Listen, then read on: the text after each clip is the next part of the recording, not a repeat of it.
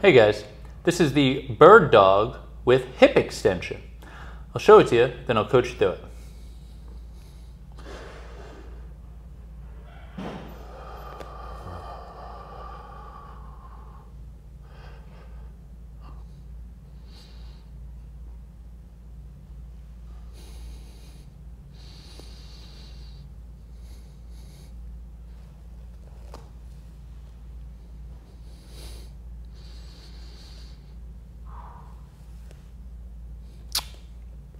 The BirdDog with hip extension.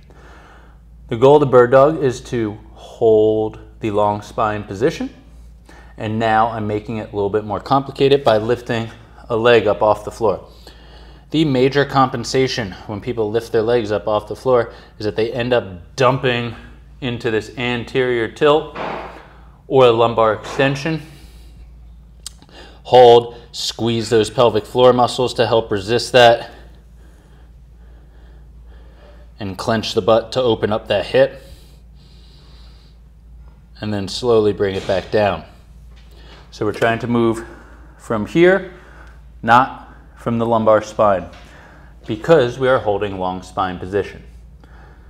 That is the BirdDog with hip extension.